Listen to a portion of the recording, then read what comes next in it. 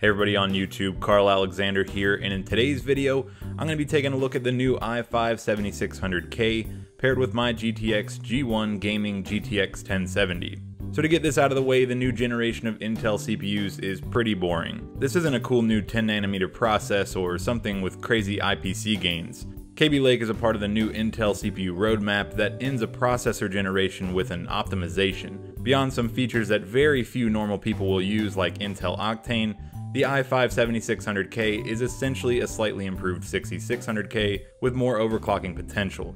The i5-7600K is an unlocked CPU that sits at a stock speed of 3.8 GHz with turbo up to 4.2. It's got 6 MB of L3 cache and operates with 4 physical cores and no hyperthreading.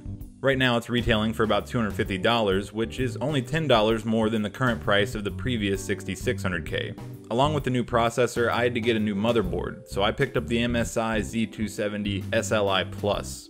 This isn't the flashiest board out there, but it gets the job done. I think it's got a great black and white look that goes well with my NZXT S340. I went with MSI because I've been very happy with my MSI 970 board and its easy to use click BIOS. The board comes with most of the new features you see these days, with stuff like M.2 SSD slots, USB 3.1 Gen 2, a USB-C connector, multi-GPU support, MSI's Audio Boost 4, and XMP profiles for RAM. On the subject of RAM, this is a new platform, so I picked up a kit of 16 gigs of G.Skill Ripjaw's DDR4 2400. And you know, it's RAM. It's silver. It was the cheapest 2400 RAM on Newegg.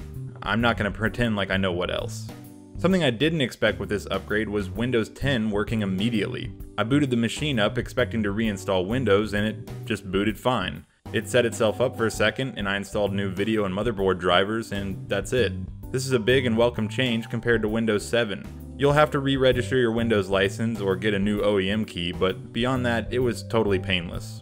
Okay, so now with all that technical stuff out of the way, let's get into some, well, more technical stuff.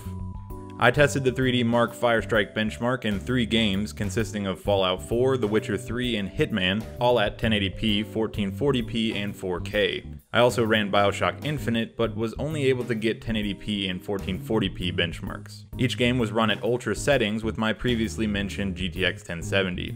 I also ran these tests on my previous CPU, the AMD FX-6350, which was overclocked to 4.3 GHz. I'll be doing some comparisons between the two, but it's not meant to make AMD or the 6350 look bad. It's not from a comparable CPU generation, but I thought showing what kind of gains I got might be helpful. 1080p shows great numbers across the board. Average frame rates are all above 80 FPS, and besides Hitman, 1% lows all stay close to 60. The rough 0.1% lows on Hitman seem to be coming from some sort of specific hitching. Hitman's benchmark stutters badly in the beginning no matter what hardware is used. During actual gameplay I was getting 0.1% lows closer to 45 FPS. Moving on to 1440p, we see an average 25% decrease in FPS, but many games are still close to 100 and all staying well above 60 FPS on average. 1% and 0.1% lows hardly move at all, sticking very close to their numbers at 1080p. With a 60Hz monitor, this makes 1440p the definite sweet spot of this CPU-GPU combination. Finally, at 4K, we see the 1070 really holding the CPU back, with frame rates dipping into the 30s and 40s on Ultra. The 1070 really isn't a 4K Ultra settings kind of card, so in a real-world scenario, you'd want to turn your settings down to maybe high or medium for more playable frame rates. So those numbers are all respectable and are all in line with what other channels and websites have found when pairing a 1070 with an i5. So how much did I gain from this upgrade? The FX-6350 was released way back in 2012 and has been my CPU for close to 2 years. Starting with 3D Mark's Firestrike demo, I saw a 38.5% increase in the total score and a 33% increase in the physics test. Those are some decent gains, but of course it's not great to depend on synthetic benchmarks for real-world performance. At 1080p, we see some great performance gains. Average frame rates are up 40%, but the real gains come in the form of 1% low frame rates. 1% lows gain a surprising 63%, so what that leaves us with are games running with significantly better frame times, making stutters almost completely disappear. At 1440p, these increases scaled pretty well. Averages are bumped 23%, and 1% lows went up by 55%. The story changes at 4K with the FX-6350 and i5-7600K running almost identically. Now don't look into this too much. Many may seem to interpret this as the FX-6350 somehow doing better at 4K, when all this is showcasing is the GPU bottleneck. The 1070 can only push out so many frames at 4K Ultra, and so that's all we get. If this was a GTX 1080 or a Titan XP, these numbers would be very different. It really confirms that the 1070 is a 1440p sweet spot card if you want ultra settings and 60 FPS. Overall, the i5-7600K outperforms the FX in every way, which is exactly what I would expect it to do. Stepping back from even the i5, and pretending these are the kind of gains you could get from Ryzen, which is pretty likely, is it worth to upgrade to a newer platform if you're on AMD's FX? I think so. This upgrade has produced noticeably smoother gameplay with less operating system hangs and even faster Adobe Premiere rendering. I can't stress enough that the gains in the low frame rates are more important than the gains in the averages or maxes. With closer frame times you'll get less dips and will finally have that buttery smooth 60 FPS gameplay you've wanted.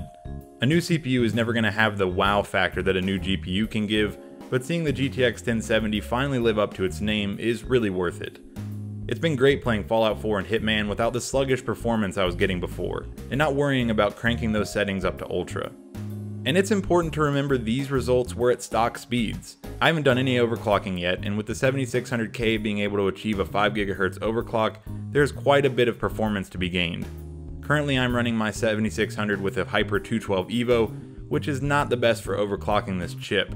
In the very near future I'll be getting a water cooling solution, possibly an H100i V2, and I'll definitely be making a video covering my experience with it, so be looking out for that one in the next couple weeks. So I guess that's about it. If you have any questions about the new 7600K or my new motherboard, drop me a comment below.